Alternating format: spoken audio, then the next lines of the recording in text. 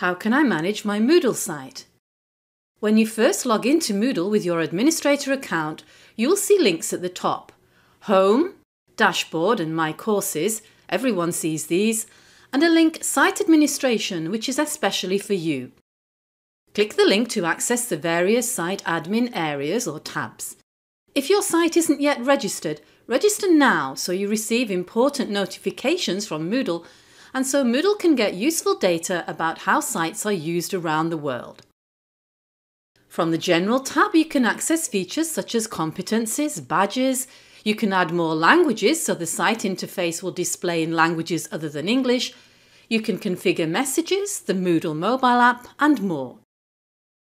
Users is where you can create and manage user accounts, check their permissions, create your site policies and handle privacy settings. A course in Moodle is a place where teachers or trainers add learning materials.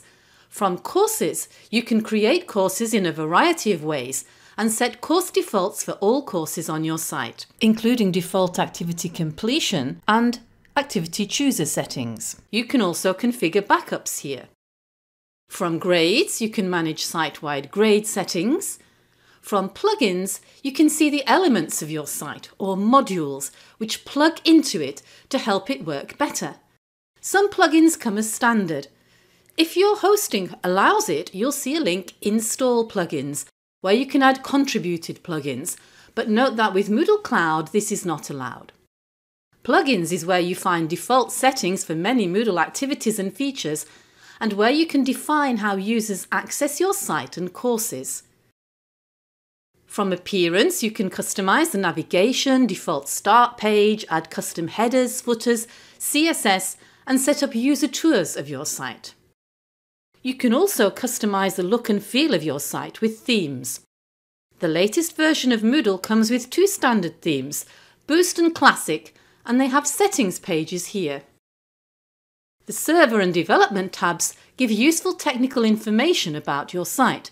You might need to refer to these if you have any problems.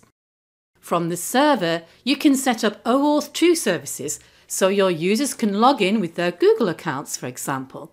And if you need to turn off access to your site while you're doing some work, you can enable maintenance mode here. From reports, you can access useful site information and other data. It's worth exploring each of these to see how useful they will be to you. The Report Builder section has a link, Custom Reports, where you can configure and share custom site reports. Development, like Server, is a technical area, but it's helpful to know that if you have a problem with your site, you can turn on debugging here to display error messages that can help troubleshoot what is wrong. From Experimental, click Experimental Settings to enable sharing to MoodleNet and to enable communication providers. This allows integration with communication providers such as Matrix. We look at these in other videos. And finally, there's no need to remember all these settings because you can simply use the search to quickly locate what you want. So for example, if we wanted to know where to find the site policy settings, just type Site Policy and you can go straight there. You can also bookmark frequently used settings. When you're on a page you want to bookmark, click the block drawer top right and then click Bookmark this page. You'll have it saved for easy access next time you need it. To summarise, the Site Administration link provides access to the admin interface.